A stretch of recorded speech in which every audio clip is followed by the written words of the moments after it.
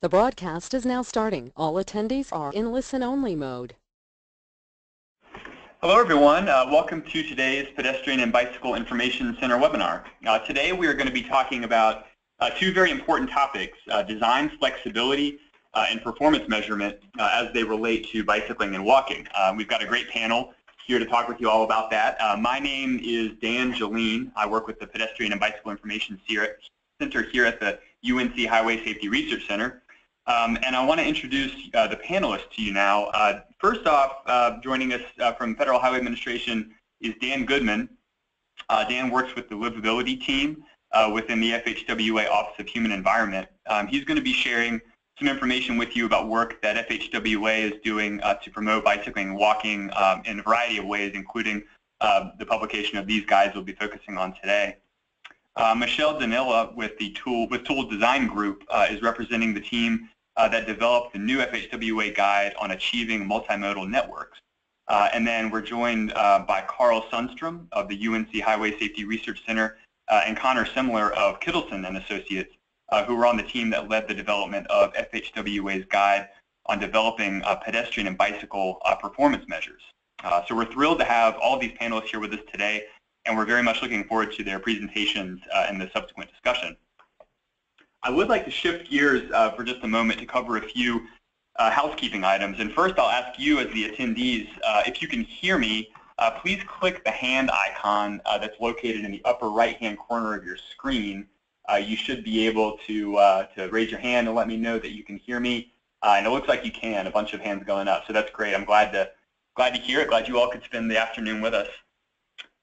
If your computer, for some reason, freezes up during the presentation today, I'd encourage you to just reload the website and log back into the program, and you should be able to just rejoin the session.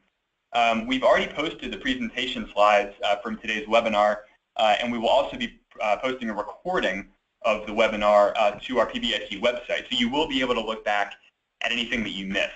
The presentation slides, again, are available now, and the video should be up within about a week on our website.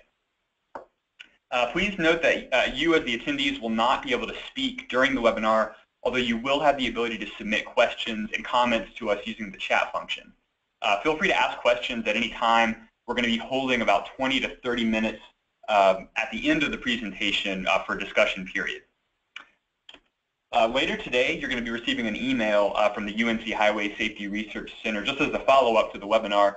That's going to include a link that will allow you to generate a certificate of attendance for the webinar. So it's really important that if you're attending with multiple people at your site, you might be the only one who gets the email since you registered. So be sure to pass that around to the other attendees that sat in with you to make sure they can get the link as well. The email is also going to include a link to our archive page with some other information for you to download the slides and access other materials related to the webinar. And also, like I mentioned, within about a week or two, the presentation or the video recording of the webinar will be available there, so you can pass that along to anybody who wanted to attend but maybe couldn't. We encourage you, if you haven't been there before, to visit pedbikeinfo.org/webinars. You'll be able to find archives for this webinar, archives for all of our previous webinars, as well as information about upcoming sessions. We do have another webinar coming up in a couple of weeks on November 30th that's going to focus on some new research about pedestrian safety countermeasures at uncontrolled locations.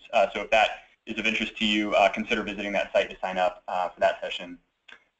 You can also stay up to date with all the things that we do here at PBIC by following us on Facebook and Twitter. We put our information there on the screen. And then if you'd rather just have standard old emails, we have an email list as well. You can sign up at the link on the bottom of your screen there. So a lot of different ways to stay up to date with what we're working on. Before we move into the presentations, I did want to take a quick poll of the audience. We want to find out just very quickly how many people are attending the webinar from your site. So take a moment and cast your vote here. We're really interested in getting a better handle on our attendance numbers. So if you could just spend a few seconds and vote, let us know if it's just you out there, if you've got a small group with you, if you're joining with a few other people. We'll keep that open for just a moment, and then we'll be able to move on.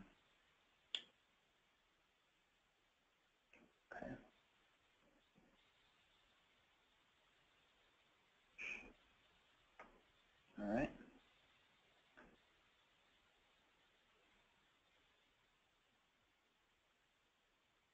We'll go ahead and close the poll. All right. And let me ask the rest of my panelists. I think we were maybe having an issue with the screen being shared. Can everybody see the screen that I'm showing now? Yeah, I can see it now. Okay, thanks. Sorry about that, everybody. We did post the slides already, so if we had just a couple of things that I showed earlier that you might have missed, but very easy to go to our website, pedbikeinfo.org/webinars, and visit that. But now we've got it up and running. What I'd like to do is turn things over to Dan Goodman, who's going to share a bit of information from the Federal Highway Administration about things they're working on. So Dan, go right ahead whenever you're ready. Okay, great. Thank you, Dan. And I want to thank the other panelists joining me today on the webinar. My name is Dan Goodman. I work in the Office of Planning and Environment and Realty at the Federal Highway Administration. As you're hopefully aware, FHWA has published a range of multimodal transportation resources in the last few years. What you see on the screen are a few of these resources. These resources really cover planning, design, and implementation topics, and they focus really on improving project outcomes. We're really looking to improve safety, enhance safety for all users, really leveraging other investments. So when we think about bridges and transit investments, for example, these resources and our investments in pedestrian and bicycle infrastructure are really intended to leverage those other investments and getting the design right now so that we can avoid sort of costly retrofits later on. That's really what a lot of these documents get at. There's not any new requirements or created by any of these documents. These are really resources to inform the local MPO and state transportation planning and decision-making process. So while we were developing these resources, our partners at AASHTO and ITE and NACTO and others, they've also been publishing resources on similar topics. And in some cases, FHWA has supported the use of these other resources to inform the planning and design process. So we're really in a dynamic time where there are a lot of resources available, and increasingly the challenge is really finding the right resource and getting comfortable navigating between different resources to really inform engineering judgment. And while still we want to inform engineering judgment while still accounting for local context and performance-based planning and all these other things that we're trying to accomplish in the transportation planning process. So that's really what this webinar is about today. We're looking at exploring linkages between different resources and pushing ourselves to really think about these relationships from a system level perspective. So I'm going to give a couple examples in the next few slides to provide context for the information that will follow from the other presenters. Next slide, please. So here are two examples. There's the Bike Network Mapping Idea book on the left, and then there's a document on incorporating on-road bicycle networks into resurfacing projects on the right. Excuse me. These are both projects that FHWA has published in the last year. The Bike Network Mapping Idea book, it really highlights notable examples of bike network planning at the local MPO and state level. It shows infrastructure planning maps, and the purpose is really to highlight a broad range of options for showing a locally driven vision for a connected bike network. On the right, the Incorporating On-Road Bike Networks into Resurfacing project, this project really focuses on identifying low-cost strategies for incorporating on-road bike infrastructure into ongoing resurfacing processes. So we know that communities are resurfacing their roads across the U.S. all day, every day. And what the document on the right tries to do is identify ways to strategically intervene in that process to find ways to get bike infrastructure done as part of the resurfacing process. It's really the cheapest and the easiest way to build connected bike networks, so it's really coming at it from a cost efficiency perspective. But what's the relationship between these two documents? when you're looking at the sort of resurfacing project list, it's helpful to bring in the conversation of the long-term vision for the bike infrastructure. And so that's sort of the linkage that I see, is that while we're looking at those project resurfacing lists, it's helpful to be able to then refer to the long-term connected bike network map, which is really a planning infrastructure map that was developed as part of the local planning process. And that linkage really helps you identify places where, for example, if you're resurfacing a road that would connect a high school to a regional trail system, is there any way that we can get a bike lane on that segment so that we have that linkage for the students at the high school that maybe want to access the trail system, which then could maybe get them home or get them to a job. That's a linkage between the resources that we see, and it's one example. Next slide, please. So two other resources that FHWA published recently. There's the Road Diet Informational Guide, and then there's a Separated Bike Lane Planning and Design Guide. Again, what's the relationship? So the Road Diet Informational Guide is a document that was published by our Office of Safety. It's really about reallocating roadway space to improve safety for everyone. In many cases, this helps to reduce congestion while still, at the same time, providing some extra space to for example, provide on-road bike infrastructure. The Separated Bike Lane Planning and Design Guide focuses on planning and design options for separated bike lanes, which are also known as cycle tracks or protected bike lanes.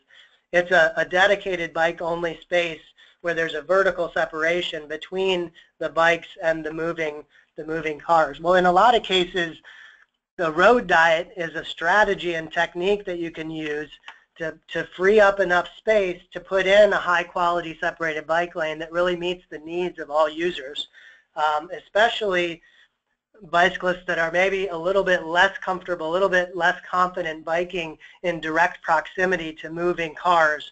A separated bike lane really speaks to that audience. And so in a lot of cases, a road diet is the thing that provides the opportunity to put in the separated bike lane while at the same time improving safety for all the users of the roadway. So that's a direct linkage that we see between these two resources. Next slide. So this is, this line of thinking, we know at FHWA, we know we've been putting out a lot of resources. And as I mentioned before, we know that there are a lot of other resources out there as well. And we're focusing on working with our partners and practitioners to really see those linkages between the existing resources. And so it's something that we've been focusing on for quite a while. As one example, I want to direct people's attention to the Design Resource Index, which is available on the Pedestrian and Bicycle Information Center webpage. This is a document that really identifies the specific location of different topic areas in different existing resources. Next slide. And I'm just going to show you an example of it on the next slide. So this is the Design Resource Index includes information on road bike facilities, pedestrian facilities, and shared use paths. And what you see on the screen now is really focused on street bicycle facility design treatments. And as an example, if you look at bicycle accommodations on bridges and tunnels, you'll see that it's addressed in the AASHTO Policy on Geometric Design of Highways and Streets resource, and it's also identified in the Guide for the Development of Bicycle Facilities. And so what the Design Resource Index does is, in the rows, it breaks out specific design features, and then in the columns, it directs the users to the location in those existing resources that address those specific design features. And so it's sort of along the same lines of the previous slides, is helping our partners and practitioners navigate between different resources and get comfortable kind of in that process where there are a lot of different options to inform the local decision-making process. Next slide, please. So that sort of brings us to the webinar today. And we're really going to be looking at today the linkage between two other documents that FHWA has published recently. There's our document on achieving multimodal networks, applying design flexibility and reducing conflicts. and then our document on guidebook for developing pedestrian and bicycle performance measures. So this is really kind of along the same lines of what I've said previously. We want to push ourselves to think about the linkage between our options for design, design techniques to improve outcomes, to improve safety, to leverage other investments, and then how do those design options relate to our options for measuring performance, specifically for pedestrian and bicycle infrastructure. So in our webinar today, we're going to talk specifically about, a few examples of what we see as the linkage between the more design-heavy resource and the more performance-based planning-heavy resource. We're going to talk about some examples relating to access and equity. We're going to talk about examples relating to physical characteristics and also some information about safety and behavior. And again, the goal is to identify those linkages between the resources. Before we do that, I think we're going to do two quick polls. We're interested in knowing from the folks on the line and participating in the webinar now, which of the FHWA resources that are shown on the poll, which of these resources are you aware of?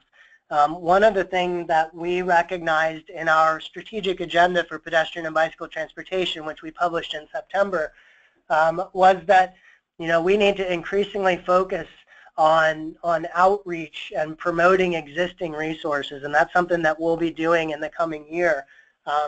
To inform that process, we want to know which of our resources are you already aware of. So if you could answer this poll question now, and then there'll be another poll question following, which is the same question, with a different set of resources. Dan, would you like to say anything else about the poll question?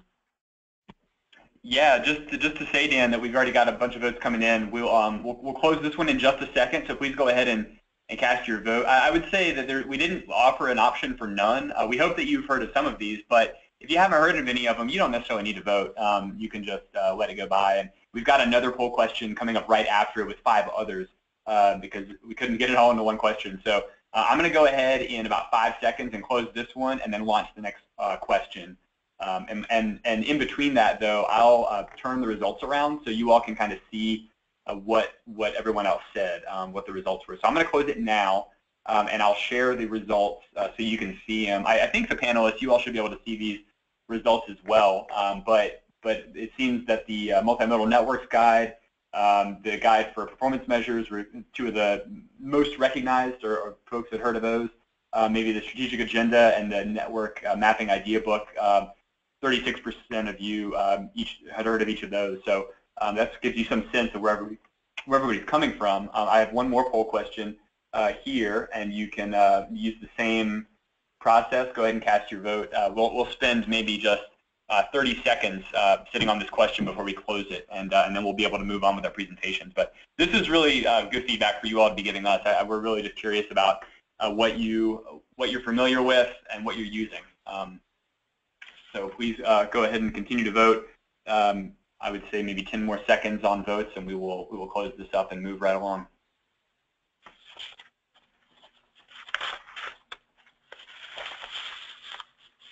Okay. All right. Votes are still coming in. I'm going to say 5 seconds, and then we'll close it. Okay. All right, I'm going to go close this up and show you the results a little more lopsided here. The separated bike lane planning and design guide is pretty well known by the folks on the line, followed by the road diet guide. And then the case studies on networks guide for maintaining pedestrian facilities and the planning guide for statewide agencies, some of the lesser known. So Dan, that gives us a little bit to go on in terms of maybe some resources that we can highlight and other ones that maybe people might think about visiting after the webinar. So I'll hide that poll, and what we're going to do is shift things over to our feature presentation for the afternoon. Michelle, when you see that alert come over, you should be able to take over the screen and pull it up. Okay, fantastic. I can see your screen right now. All right, great. Thanks, Dan. So we're going to start by doing a quick intro to each of these guides. So I'm going to start with the Achieving Multimodal Network applying design flexibility and reducing conflicts. So this document is actually divided into 3 sections. There's an introduction, and then there's a part 1 and part 2. Part 1 focuses on flexibility in design, and part 2 focuses on reducing conflicts between modes. But the overarching goal of this guide is to help implement interconnected multimodal networks so people have transportation choices for their trips. So the objectives of the guide are to equip practitioners and policymakers with information that will help create more and better multimodal networks, address concerns and perceived barriers that practitioners face, and help practitioners see how they can use existing guidance to achieve the goal of better multimodal networks. So focusing on the flexibility side, which is part 1 of the document, good designs can take into account many factors. Design guidance cannot take into account all possible real-world situations. So what is flexibility? There's a flexibility in a range of values like lane width or design speeds. There's also flexibility in the silence. Just because the MUTCD or the Green Book doesn't cover separated bike lanes doesn't mean you can't design and build them. So each and every one of these documents listed here state up front that there is need for flexibility and how practitioners need to use engineering judgment. And this quote from the Green Book is a good example of that. So practitioners often are concerned that if they don't strictly adhere to the guidance, they are imposing themselves to increased liability and risk.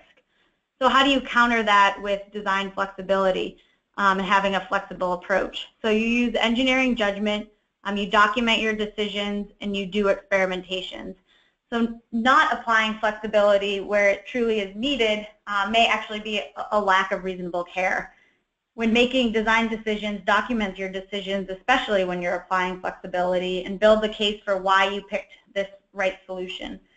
In the case of traffic control, the MUTCD outlines an experimentation process and understands that flexibility is needed and can promote innovations. So on the reducing conflict side, the guide lists 5 guiding principles, which are listed here. And for example, for safety, we should be asking if our designs are decreasing the likelihood and severity of crashes. And for accommodation and comfort, for example, does our design serve all modes, all users, all ages and abilities? And we also want to make sure that our designs are fitting into the adjacent environment. So these are some questions that we can use and apply as we're trying to reduce conflicts between modes. So as I mentioned, the guide is divided into 2 parts.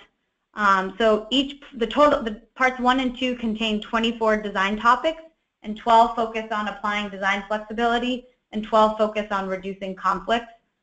So each design topic is a standalone 4 pages. There's a cover with an overview of the topic. The middle 2 pages discuss best practices and design strategies, and then the last page presents case studies which provide real-world examples.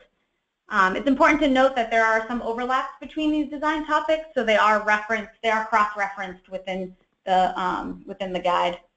So as you can see here, there's a range of topics from separated bike lanes to shared use paths and road diets and transit access.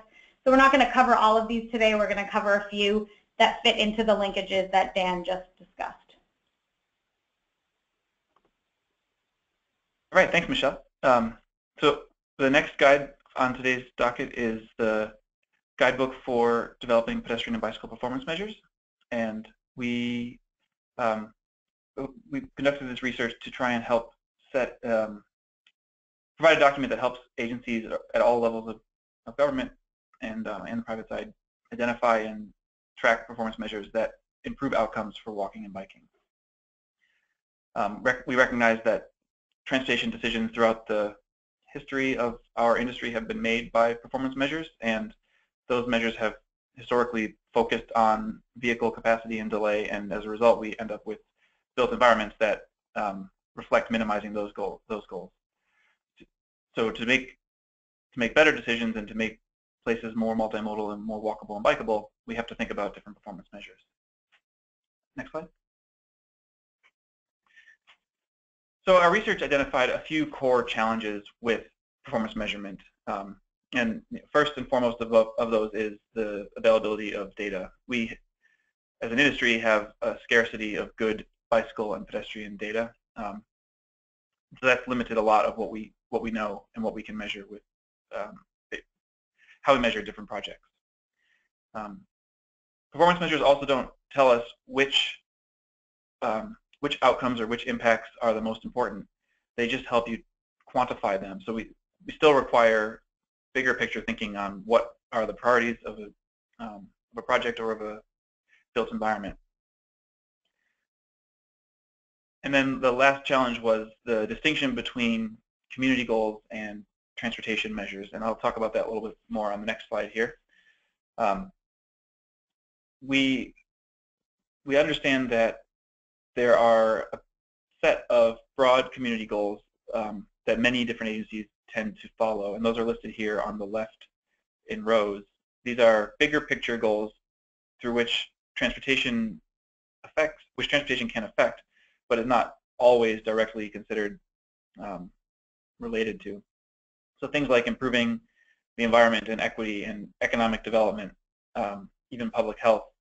These are things that the public wants and tries to promote, and transportation can have positive or negative impacts on these.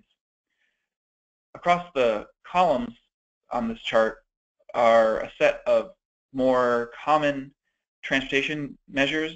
These are the types of things that agencies, DOTs, tend to track. They are accustomed to evaluating how well their systems work on these measures.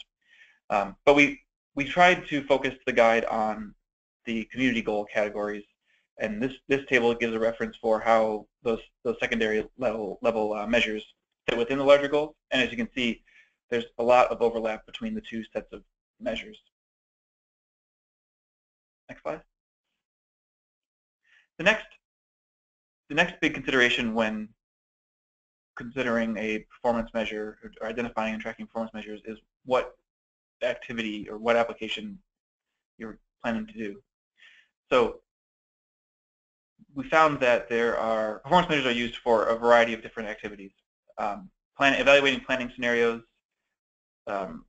comparing alternatives of different projects. That's sort of one set of measurement areas.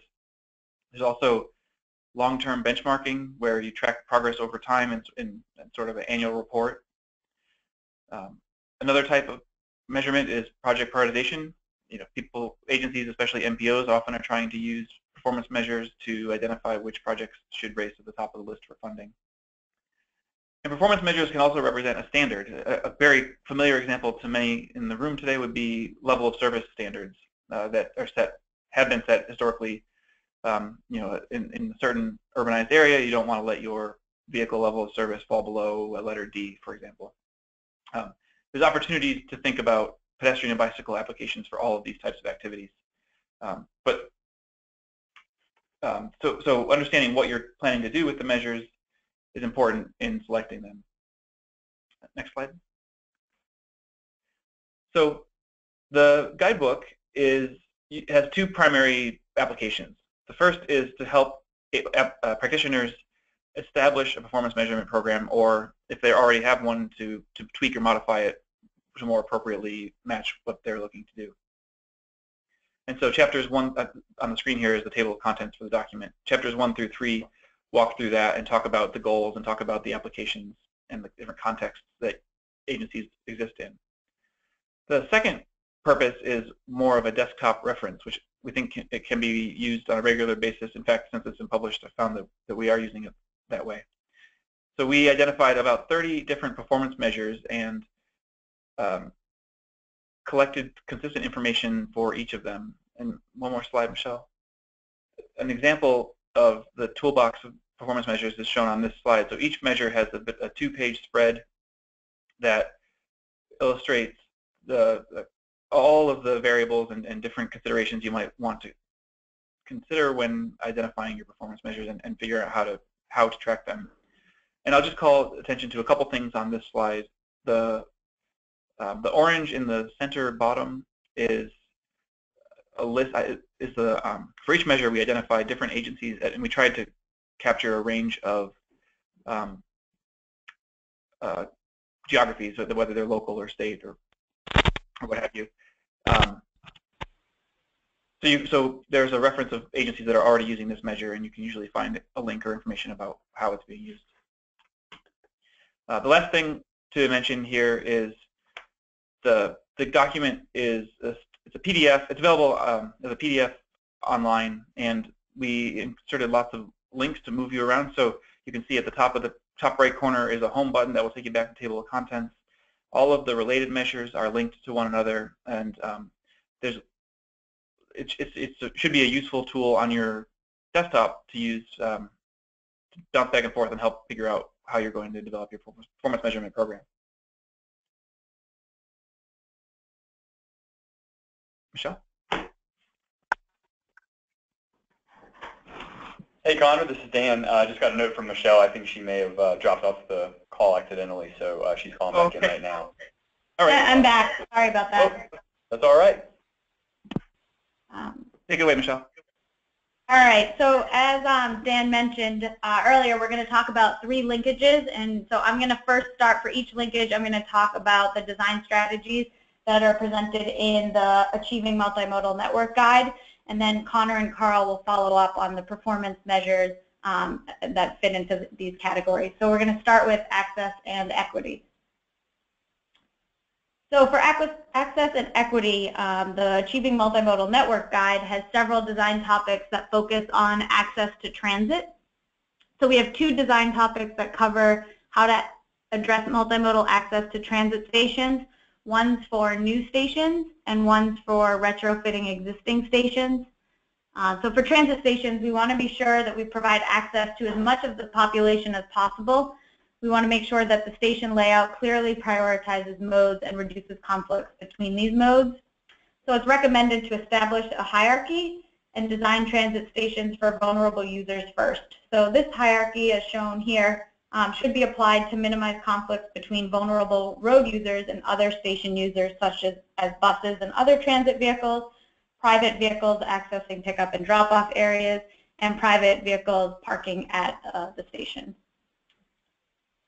So modal conflicts at transit stations may vary depending on the size of the station and the nature of the transit services provided.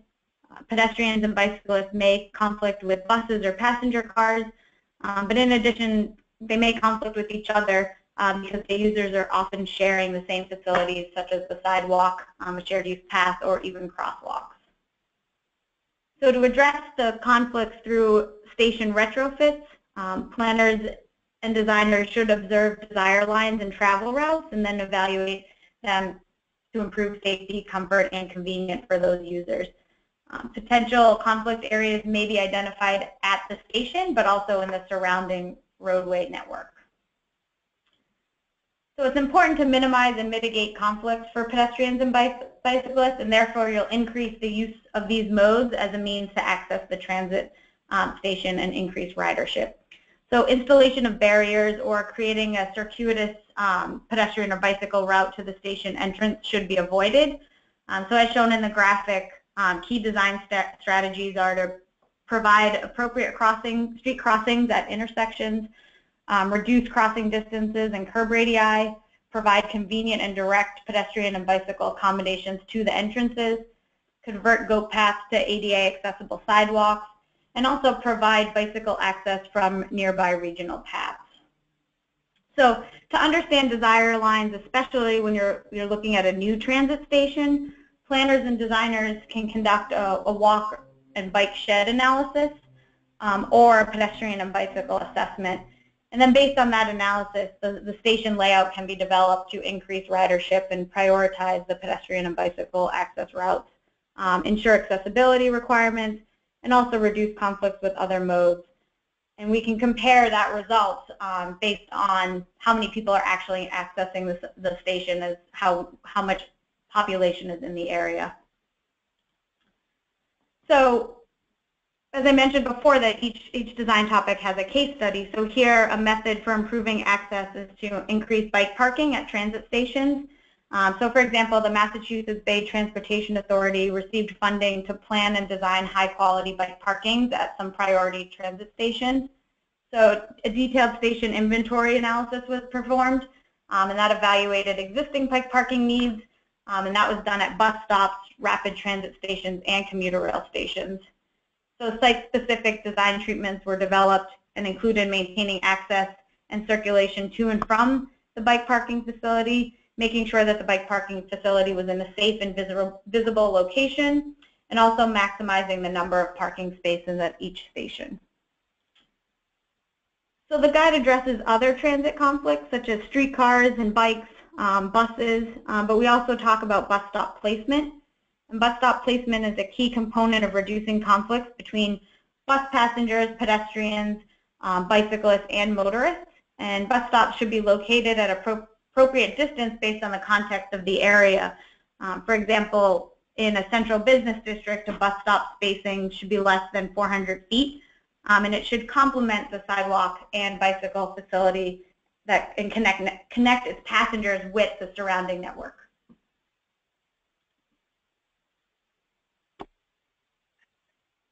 So from the performance measures guide, looking to track or measure transportation performance for access and equity, we identified or called out a few here to present in the webinar, but the guide also has a lookup for each of the different goals to identify different measures that might be appropriate. So the first here is access to community destinations, which is basically measuring the proximity of pedestrian and bicycle infrastructure to origin destinations, places that you might want to go. And access to community destinations can be used for in a variety of performance measure applications listed on the screen here. An example comes from Portland, Oregon, where their climate action plan set an objective for having vibrant neighborhoods in which 90% of Portland residents can easily walk or bike to meet their basic daily needs.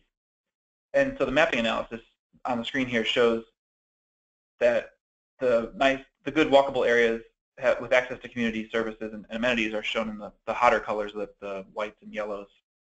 And the places that don't have such good access are shown in the cooler purples and blues. So this is an effective way to see where they're providing the networks are offering that access, while recognizing that, of course, land use plays a big part. It's a nice way to tie in transportation planning and land use planning together. Next slide. So there are a number of measures or methods that agencies are using to evaluate or measure access to destinations, and they tend to take a similar spin off the same idea, but it's more or less the proportion of destinations or infrastructure or your network that are within a comfortable walking and biking distance. And so, for example, that might be a half-mile walk or a 2-mile bike, and then you can accumulate that over the course of a GIS process. A note here on the screen, we called out the data needs and sources. And there's one of these for each of the performance measures we're going to show you that are in the guide to help users understand what data they might require and what common sources for it are. Next slide. So the second access and equity measure is thinking about the population, the proportion of the population that is served by your walking, biking, and transit infrastructure. So you can use a measure. The way to measure it is to identify your biking, walking, and transit networks and see how accessible they are to people living in the community. And this is used in a lot of different ways, but the example on the screen here comes from Denver, where Denver used this sort of analysis for its transit-oriented development planning and identified on the map here which stations were most ready for TOD based on how well they served the population, how well the transportation networks around these stations, by which I mean the surface transportation networks around these stations, meets or provides that access. And up on the right side of the slide here is a neat little graphic that they created for each of the stations. What is the walking catchment area? And they exclude things that you can't walk to within beyond 10 or 15 minutes. to show how much actual area is accessible from the station. Next slide. So similar to the previous measure, the you want to consider your transportation networks and your demographics, your housing and land use. Sorry, your residential and employee locations. So for example, you could calculate the % of the population that can walk or bike to a transit station, or that have access to a sidewalk, a trail, or off-street trail or bike facility. On the other hand, you can think of your total transit network and how many of your stops are accessible to all types of pedestrians. Next slide.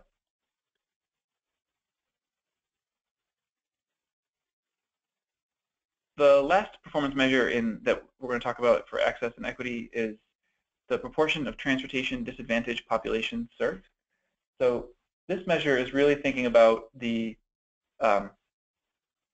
equity of our infrastructure.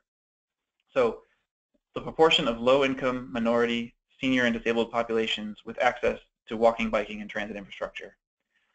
This is definitely an emerging type of analysis, and we're seeing this more and more as we go around the country. The example on the screen here comes from Evansville, where their bicycle and pedestrian connectivity plan recommends measuring the equity of the bike and pedestrian network.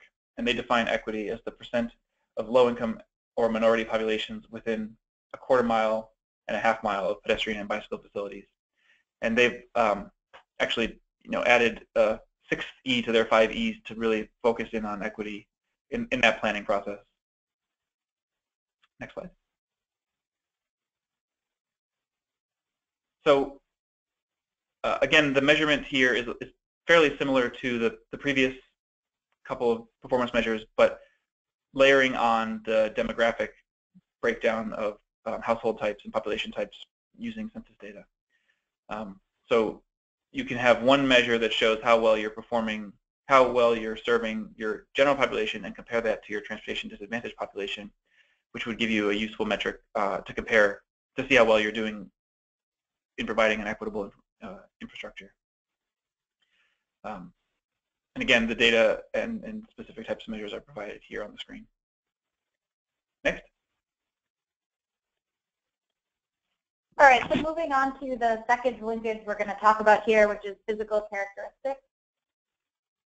So it's important to have a complete pedestrian and bicycle infrastructure network. A connected network can reduce conflicts and can increase walking and biking trips. So the design strategies discussed in the Achieving Multimodal Network Guide focuses on challenges of disconnected street networks and barriers, which may be a bridge or a complex, uncomfortable intersection.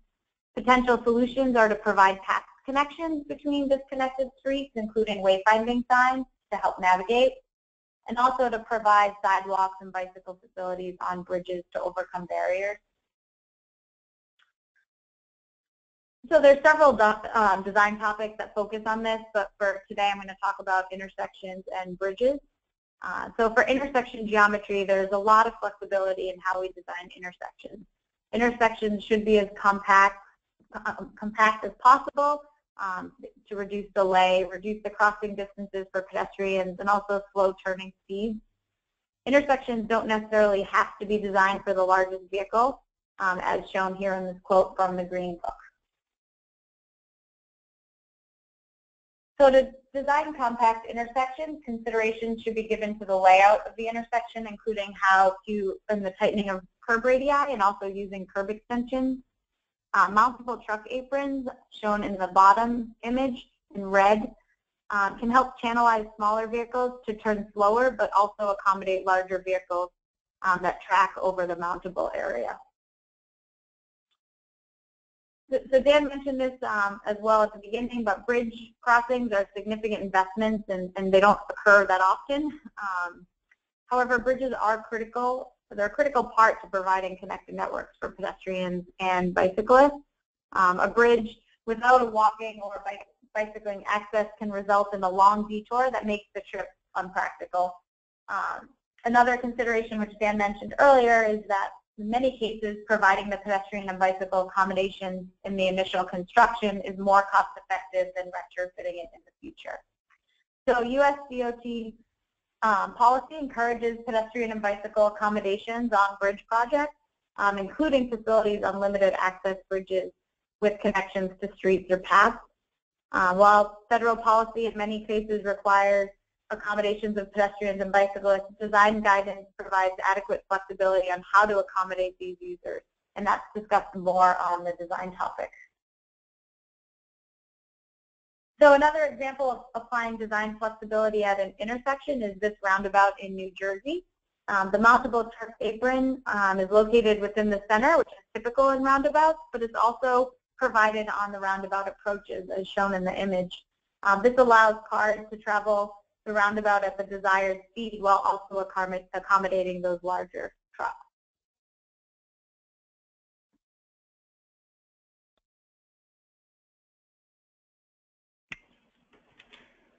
All right, great.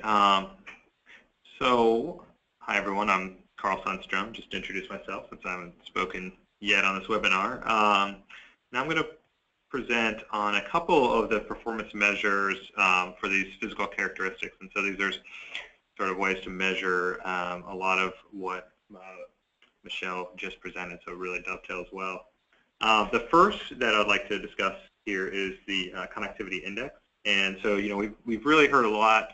There's been a large emphasis on creating these connected biking and walking networks. And so, the connectivity is a representation of the number and directness of travel routes and options available. And so the connectivity index is just a way to use specific measures to sort of assess the connectivity, so assess the directness of travel and the number of route options that are available. And I think the image on the right provides a good example of that. So those are, two, it's the same area, same area, and you can see very clearly that in the above image that there's only one route option essentially available, and it's not very direct, versus sort of the more gridded example below, which is a much more connected network. And so there's a lot of different uses for having a connectivity index. So for example, for project prioritization, you could use it to prioritize completing sidewalk or bicycle facilities in an area already with high street connectivity. So just measuring street connectivity alone doesn't necessarily tell you if it's a connected bicycle and pedestrian network. It really depends on if there are actually facilities there. So you can use that to prioritize projects in those types of areas. You could, it's also useful for alternatives comparison and comparing alternatives to maximize investment potential. So, going back to sort of these transit examples, you could look at future transit stops and sort of identify locations that would maximize the catchment area of a transit stop, so more people are able to actually access that transit stop safely. You can also use connectivity index to evaluate the benefits of future transportation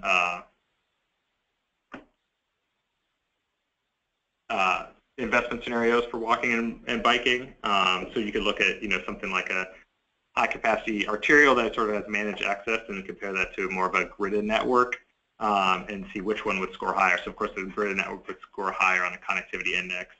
So you can use that to compare future scenario evaluations and see what type of build out would be better for biking and walking, particularly with connections.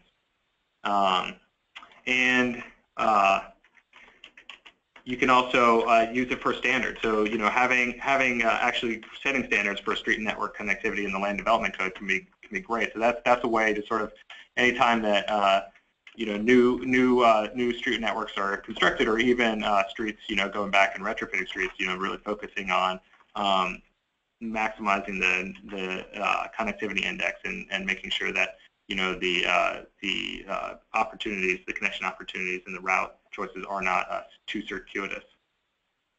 Next slide, please.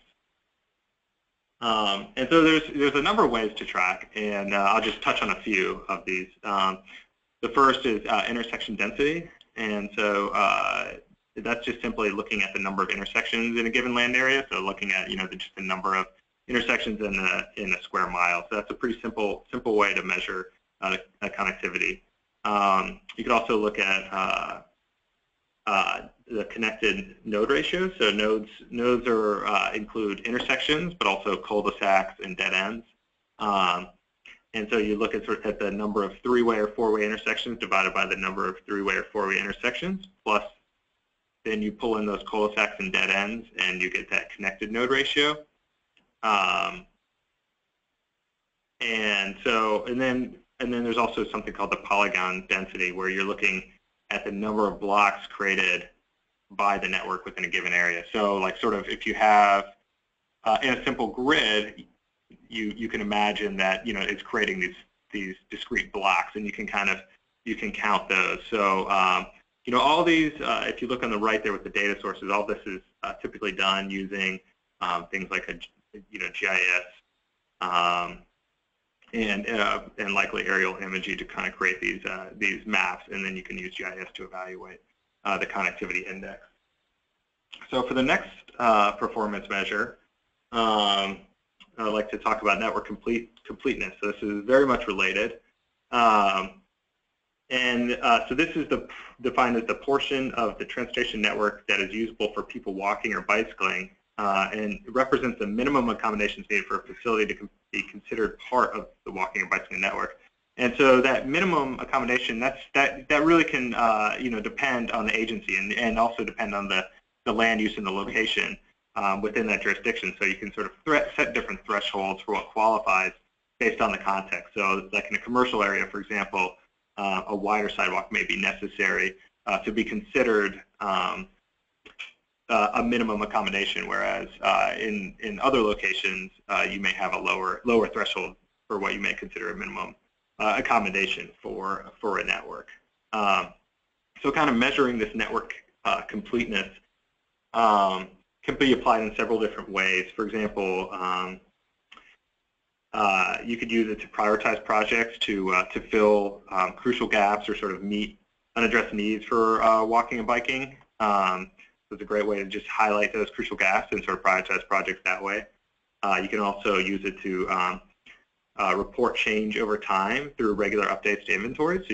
So that's a way that you can benchmark and track your progress over time as you sort of build out your pedestrian and bicycle network, and you can look at things like the number of intersection treatments and bike facilities and sidewalks that you're installing over time. And then you can even set sort of a standard, so you can make your performance based on having a percentage of the network complete each year, and focus on making sure that all of your sidewalks meet ADA standards, and track that progress over time as well. So on the next slide, we talk a little bit about what some of the common measures are for measuring network completeness, and so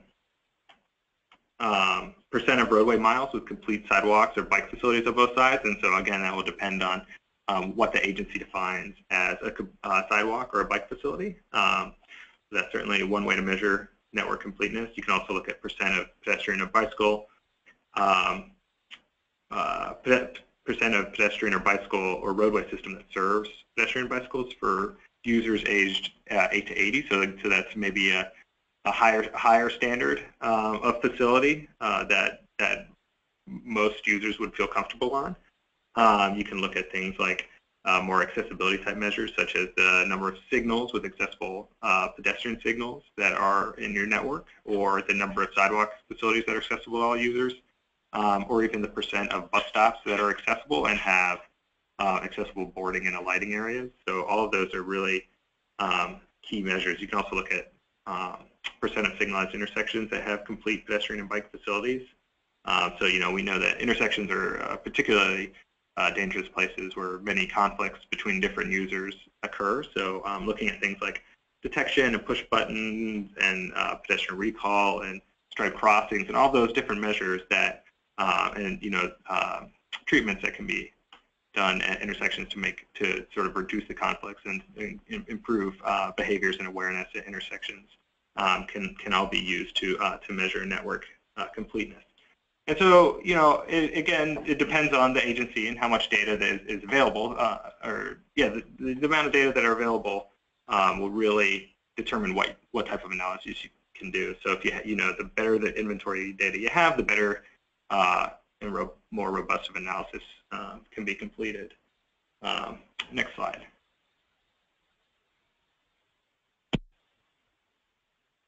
All right, so we're going to touch upon our last linkage, which is safety and behavior now.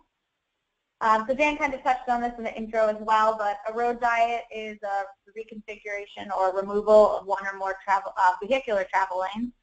They're a proven safety countermeasure that rebalances the street to better meet the needs of all users. The safety benefits of road diets are well documented, as Dan mentioned in the informational guide. 4 to 3 lane road diets have a 19 to 47% reduction in overall crashes. Adding turn lanes can reduce the number of conflict points, and slower operating speeds reduce the severity of crashes. Pedestrian safety benefits include reducing crossing distances and space for potential crossing islands, and also eliminates the multiple threat crashes. So road diets often can result in space for standard or separated bike lanes, as shown here. So traffic analysis is often completed as part of a feasibility study of a road diet. A common barrier to implementing a road diet is a traffic analysis that focuses on the throughput of cars only. So national guidance provides the flexibility to apply engineering judgment to assess the project holistically, incorporating performance measures for other modes as well as your community goals. So these 2 quotes from the Highway Capacity Manual clearly states that level of service or any other single performance measure tells the full story of roadway performance and emphasizes the importance of engineering judgment in the application of level of service. The issues discussed in this design topic regarding traffic analysis can also be applied to projects that don't include road diets, such as changes to intersection configurations or signal phasing and timing modifications at an intersection or even along a corridor. So we know that there's a relationship between design speed and crash severity, and also the cone of vision of drivers, which is shown here in this graphic. So as speed increases from left to right, the risk of fatality or severe injury for a pedestrian involved in a crash increases greatly. So as speed increases, the driver's ability to perceive activities in the street and along the street edges decreases. So a specific safety concern that is addressed in our Achieving Multimodal Network Guide is right and left hook. So a right hook crash is when a right turning vehicle crosses through a bicycle or pedestrian path, and a left hook crash is when it's a left turning vehicle crossing.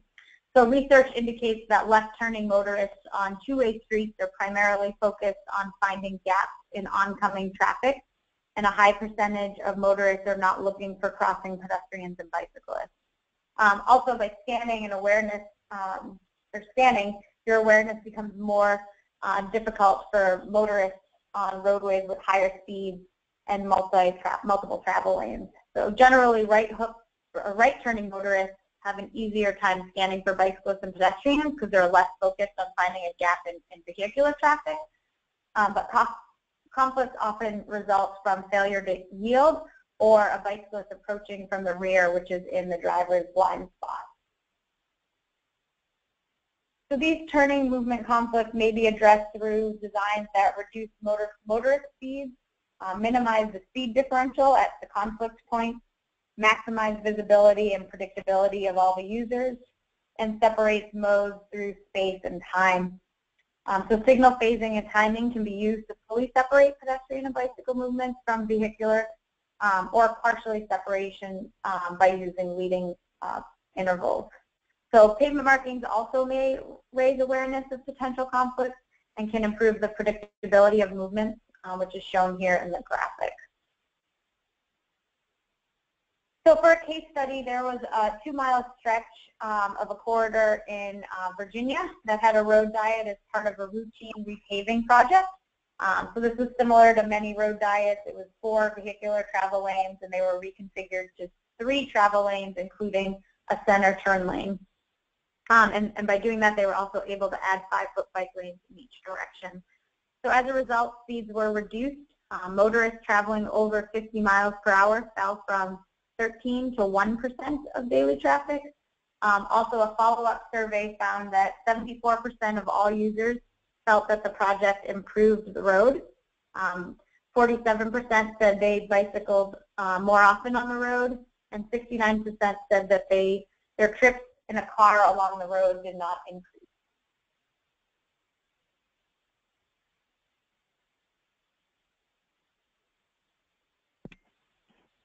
Okay, so I have one performance measure here to talk about, which is crashes, a very commonly used and important performance measure. So we're defining that as the measured number of crashes or rate of crashes. So for example, the crashes per volume of user over a designated period of time, and then typically separated in mode. So different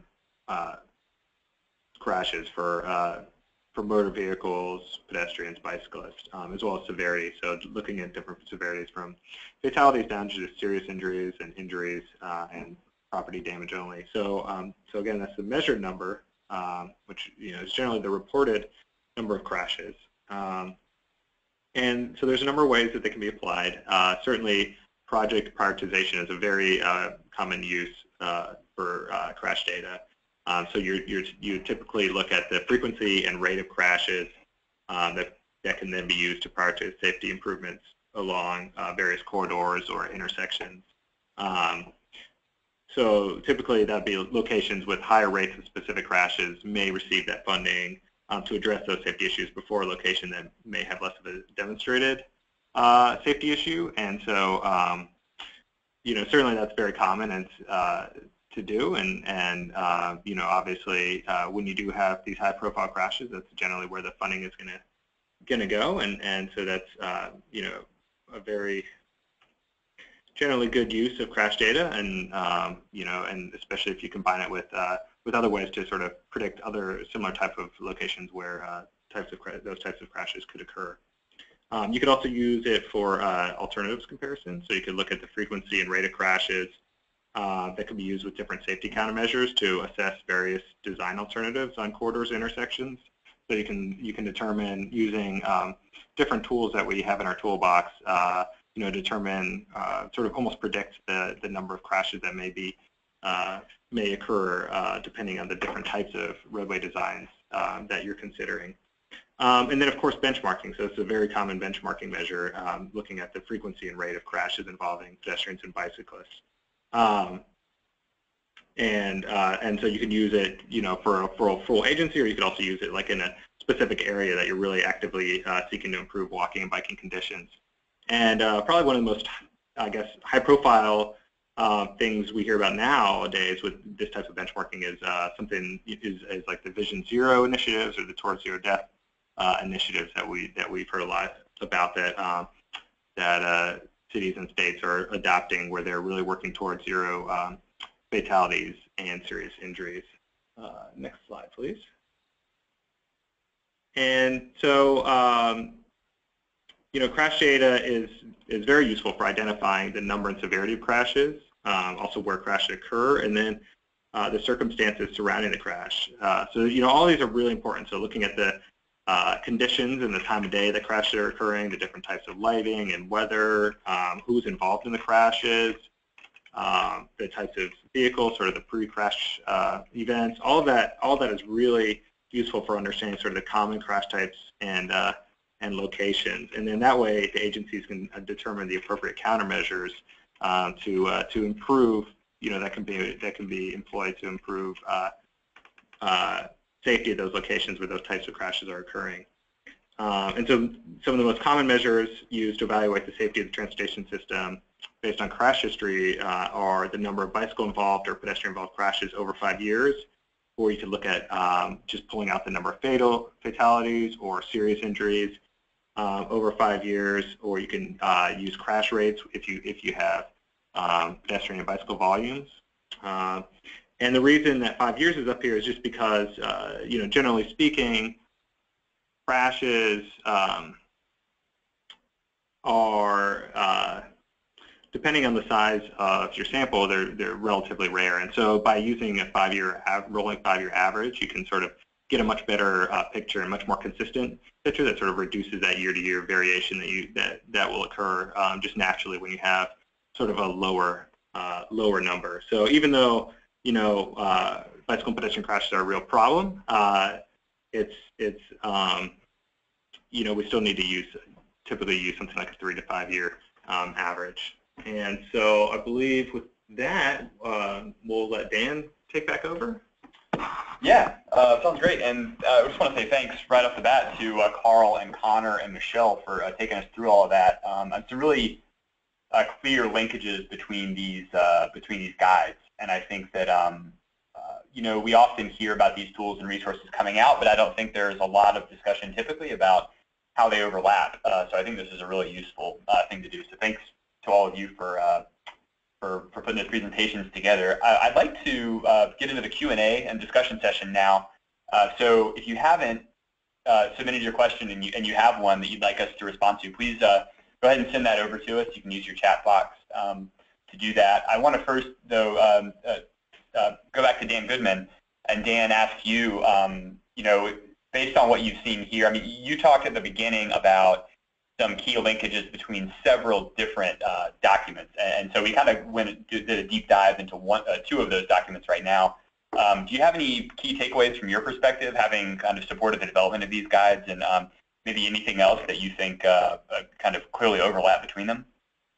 Yeah, thanks, Dan. Yeah, and I want to thank also the panel members again. I hope what came through in the presentation is really that linkage between your planning and design techniques and then your options for measuring performance over time. Because ideally, kind of as our planning and design techniques get better, we'll see better outcomes as a result. So a few of the examples that our presenters talked about, the planning and design technique is the road diet, and the measurement is, can we see a measurable improvement in traffic flow as a result of the implementation of that technique? As we look at turning vehicles, are there designs that we can do that will show a measurable increase or decrease in pedestrian and bicycle crashes when you design that intersection, really thinking about turning vehicles? Our presenters talked a lot about pedestrian and bicycle access to transit, and I think obviously the linkage to measurement there is to what extent are we improving access for underserved populations? To what extent are we enhancing access to jobs and schools and other things as a result of those pedestrian and bicycle infrastructure investments? I think also importantly on the transit side, to what extent are our pedestrian and bicycle infrastructure investments successfully delivering more customers to the transit system so that the transit system can become more self-sufficient over time? And then obviously on the connected network side, the planning and design technique is really thinking about it from a system level connected network perspective. How can we use that network perspective to help us do things like prioritize projects on a sort of an ongoing day-to-day basis? So I think all those linkages I hope came through, and I think the big picture is sort of what I talked about early on, is that we're at the end of the day we're trying to improve outcomes, and so we're trying to show how that planning and design techniques help to improve the outcomes. What kind of measurable improvement in safety did we get? Did we encourage more people to walk and bike? Were we successful in perhaps pulling some of the people that otherwise would be on the NHS, the National Highway System? Were we successful in switching some of those short trips to walking and biking to reduce motor vehicle volume on the NHS, or to pull cars off of bridges and reduce congestion on bridges? Those are things obviously that we want to measure and track over time. And it's really about leveraging investments and improving safety for everyone. And I hope that's also something that came through, is that a lot of these planning and design and measurement techniques are not intended to show a benefit to one particular user group. It's more of a benefit to the system, and everybody benefits when there are improvements in safety, for example. And a road diet is a great example of that, because you see reductions in motor vehicle crashes as well as pedestrian and bicycle crashes when you implement that design technique. So those are some of my kind of big picture observations. I'd encourage other panel members, or Dan, if you wanted to add anything to that, I'd encourage you to. Yeah, thanks, Dan. I think that's right on. That's sort of what I took away as well. And I think if anything, I think one of the big takeaways might be to look when we see documents like these or guidance such as these coming out, and you all are putting out a lot of them, to maybe not just take it and digest it as its own piece of work, but think about how it can overlap or does overlap with other guides that are out there and other tools and other things. Adding the other tool to the toolbox doesn't mean that you just reach in and grab one tool at a time. It may mean that you take a few sets of things out and look at them comprehensively. So I think that's a great lesson to take away from what we've seen here. So we do have a few questions I'll get into, and they're kind of all over the place, so I'll try to wrap it all together in a cohesive discussion. But Michelle, I think I'm going to ask you to maybe respond to the first one. There's a question, you covered some things about transit, and you provided a few bits of guidance on designing around transit stations for access. One question in particular came through about signal timing with respect to transit. So thinking about optimizing signal timing for pedestrians and bicyclists, maybe keeping things working at the signals so that peds and bikes aren't always kind of rushing through or making risky decisions at intersections. If you optimize signals for them at intersections, maybe help them make better decisions about crossing, and so they're getting to their bus stop on time and not making risky moves. Is this laid out in the guidance that you all provided? Do you kind of connect issues like signal timing with transit safety, or are these sort of handled separately?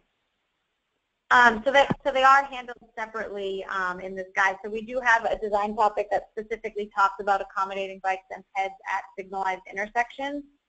So there is one that talks about that. I did want to mention one thing about transit. The two design topics that we focus at transit stations specifically, we're really looking at the actual station layout. And one thing that is really important when it comes to transit stations is a lot of times that the transit agency doesn't own the nearby street. And so one recommendation is doing walking and biking assessments with the roadway owners, typically the state DOTs or the local jurisdictions, and doing a lot of interagency coordination, getting everyone in the room and talking about how do we make this safe for pedestrians and bicyclists to access the transit. So we don't specifically touch on that, but we do cover a lot of the kind of the principles and design strategies that can be applied for that. Okay, thanks, Michelle. I appreciate it. Michelle, maybe I'll just add really quickly from FHWA's perspective. I'll say that in all the documents that we're putting out, we're being really careful to not try to recreate the wheel, and so we are providing copious references to other existing resources at the appropriate time, and so the goal is to really kind of help in that process that I described early on, which is to get people comfortable navigating between resources and recognizing that when we get into certain issues, you really need to go directly to the source. And so you'll see all the documents that we've been putting out. In those instances, we encourage the reader to go straight to the source and get the original information from sort of the authoritative documents. Great. And Connor, I think you may have had a follow-up on this one as well.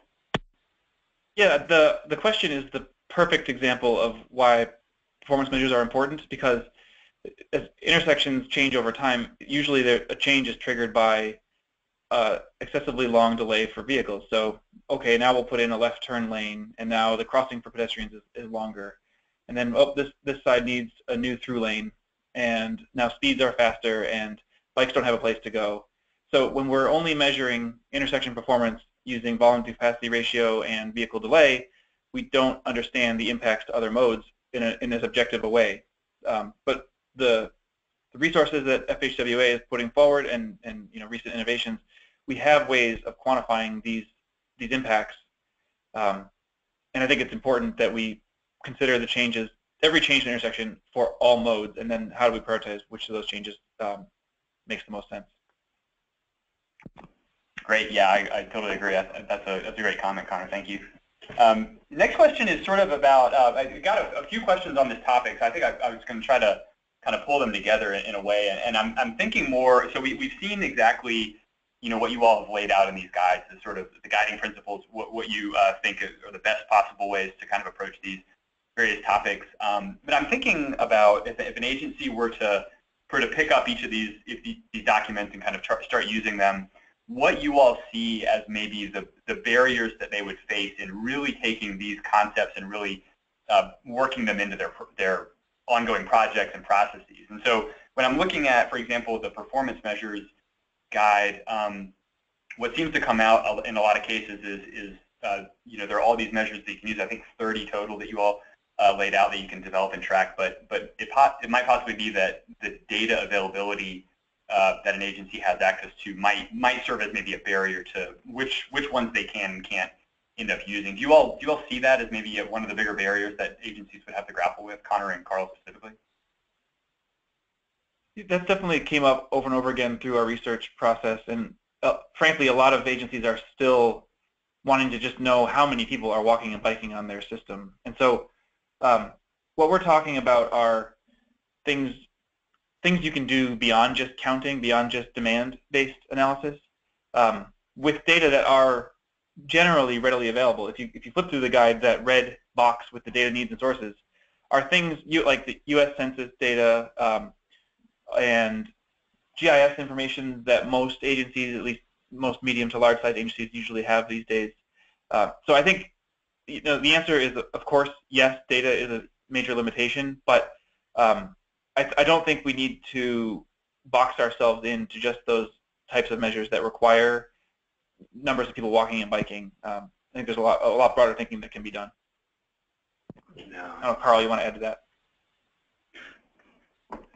No, yeah, I think that's a great summary. And I mean, of course, you can also use this, especially the way that the guide is laid out, looking at community goals, to sort of map out, future data collection goals and processes and partner agencies who may already be collecting similar data and stuff that can be used for these types of analyses. So yeah, it's certainly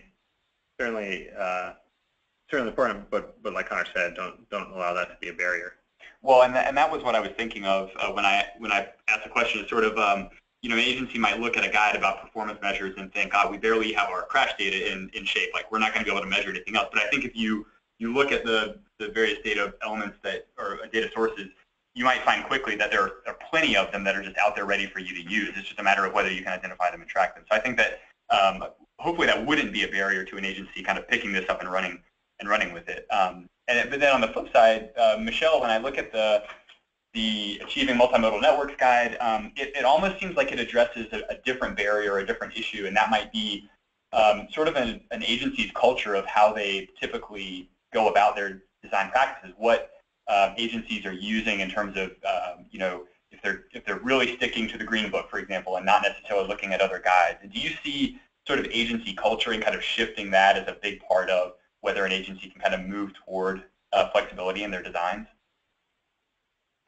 Yeah, and I think that that's one of the key things is that when we were developing this guide was we kind of took the 12 design topics that are in the flexibility part and tried to dig down to like what is the barrier and how can that be addressed. So as I mentioned at the beginning, these are standalone 4-page documents. So if you're having trouble trying to do a road diet, for example, you can pull these 4 pages out and bring them to your meeting.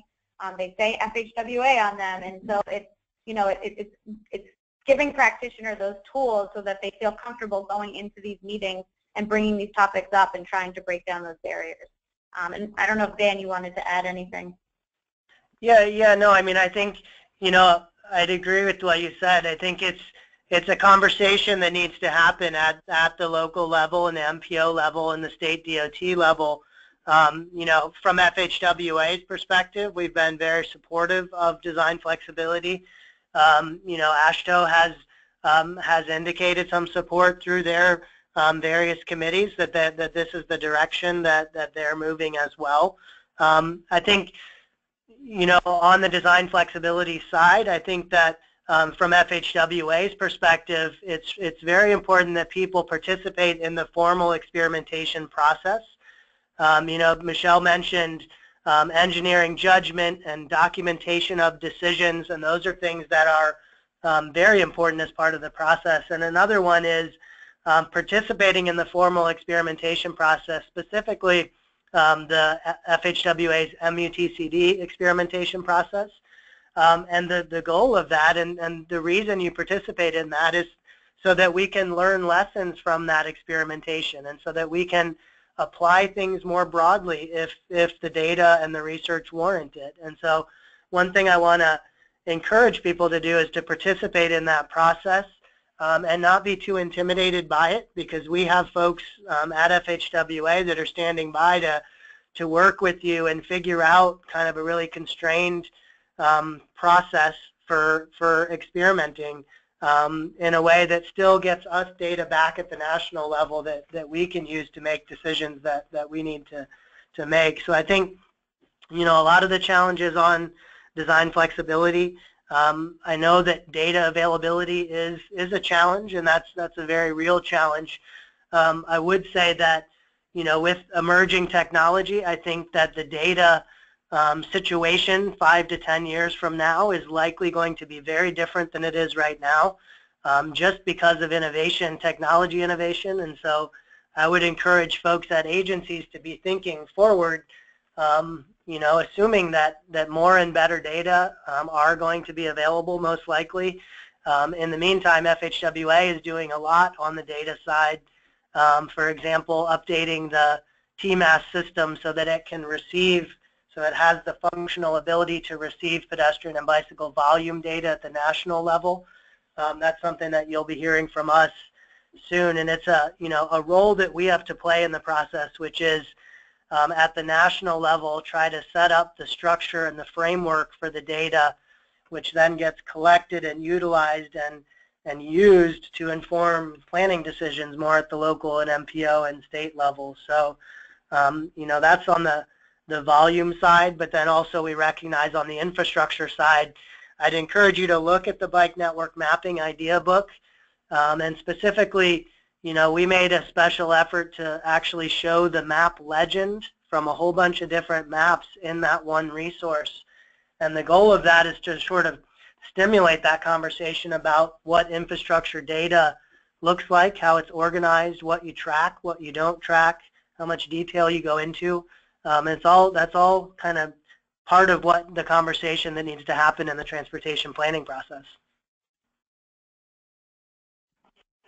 Thanks, Dan. I appreciate that. I think that it does seem that the challenges are out there, but it seems like you've outlined good ways in these guides to kind of overcome them. So that's really promising. There have been a few questions about examples of agencies that are doing these things, or who's actually using these performance metrics, or who's actually kind of got good examples of design flexibility.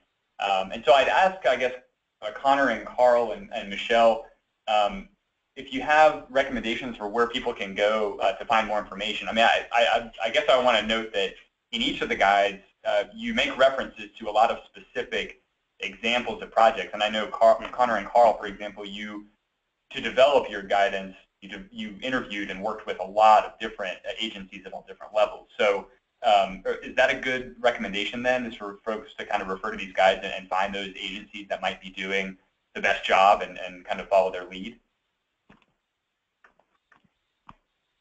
I'll say that was, I'll give credit to Dan Goodman at the outset of the research effort. He wisely pointed us to the value of peer examples. And so we made a strong effort to include at least one, and in almost all cases more than one, direct examples of agencies that are tracking the measure for each of the performance measures listed. And I think that's a great place to start. That list, of course, is static and it won't reflect things that are happening since then.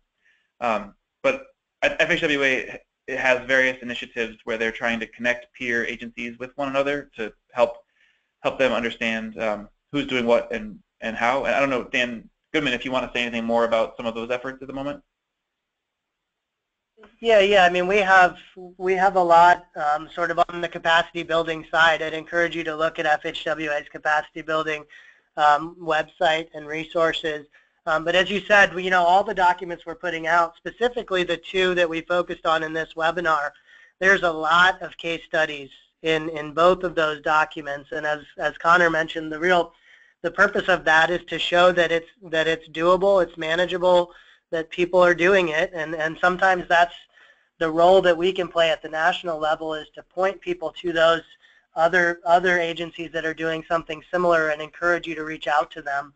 I'd also encourage you to reach out to the state DOT pedestrian and bicycle coordinators. In your state, you have a pedestrian and bicycle coordinator who's a really good resource for what's happening in the state. FHWA has a division office in every single state also. And we have an identified pedestrian and bicycle point of contact in that division office. And that group is also a really good resource if you're looking for examples of things happening in a state. I'd encourage you to reach out to them as well. Though their contact information is available on our pedestrian and bicycle program page on our website. Great. Thank you very much, Dan, and thanks to everybody. We are right at the end of our time, unfortunately. So I would encourage you, if you have additional questions that we weren't able to answer, please do reach out to us. We always are interested in following up with you and connecting you with more information if we didn't get to your topic of interest. So with that being said, though, I did want to make sure we left some time, Dan, for you to cover another resource you all are working on and expect to come out pretty soon. So do you want to talk about this small town and rural multimodal networks guide? Yeah, I know we're just about out of time, but I just wanted to encourage people, give you a heads up that FHWA will be publishing pretty soon a small town and rural multimodal networks resource.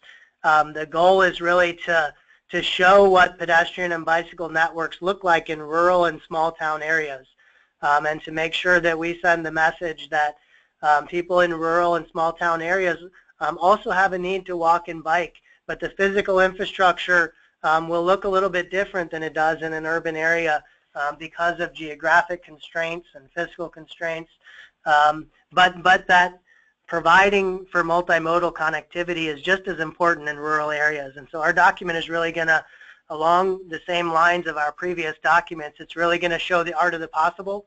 It's going to talk a lot about case studies, and it's going to really dive into the details on what your planning and design options are to improve pedestrian and bicycle connectivity in rural areas. It's going to encourage innovation, provide a lot of different examples, and really, try to bridge that gap between existing resources and rural practice. And we hope to publish that next month or January possibly. So keep your eye out for that. Great. Thanks very much, Dan. We'll be on the lookout for that. I just want to remind everybody that you are going to be receiving an email later today that will contain a link to our webinar archive page. If you want to visit it right away, you can go to pedbikeinfo.org/webinars. That is where we've archived the presentation materials. It is where we'll post the video recording when it's available. The email you receive will also have instructions for downloading your certificate of attendance. As a reminder, please do distribute that to the others who are attending with you so that they can also provide or get a certificate for their attendance as well. I want to, one final reminder, I'll let you know that a very brief survey is going to appear once the webinar is ended. We would really appreciate your feedback and information about what you'd like to see us cover in future sessions. So please take some time to fill that out. And then I just want to say thanks again to Dan Goodman, Michelle Danila, Connor Simler, Carl Sundstrom, all for delivering today's presentations, and a special thanks to all of you for joining us this afternoon. So hope to see you on the next webinar, and have a great day. Thank you.